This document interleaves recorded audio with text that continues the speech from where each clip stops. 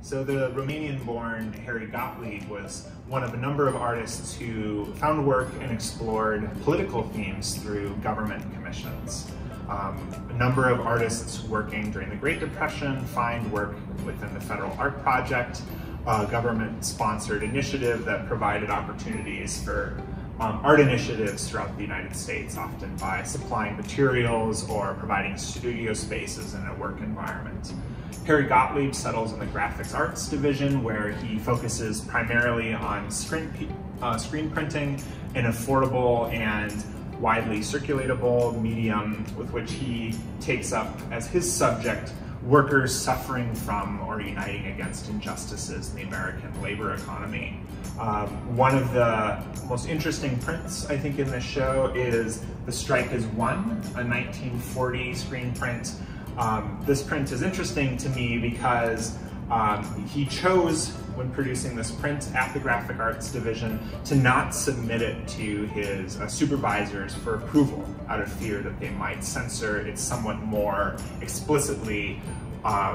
political content with workers successfully uniting against a strike. So while artists such as Harry Gottlieb or Louis Lozowick produce kind of dynamic, politically charged figural work,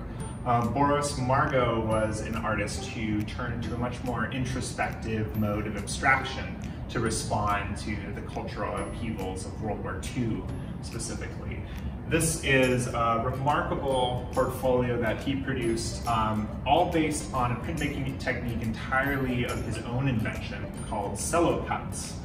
And these are pretty remarkable, and what they are is they're based on dissolving sheets of celluloid, sort of transparent material used in film, and dissolving those sheets in acetone to create this thick, kind of goopy mixture that he would spread on plates and let it harden. And it would hold this kind of soft texture that he would then etch in or carve into relief or press objects in to produce these really inventive abstract compositions, which he would then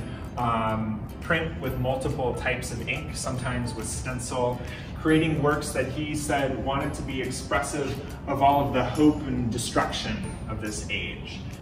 One of the goals of this new Works on Paper gallery is to showcase components of the Carter's collection of more than 7,000 prints that haven't been shown, to tell new stories and new perspectives.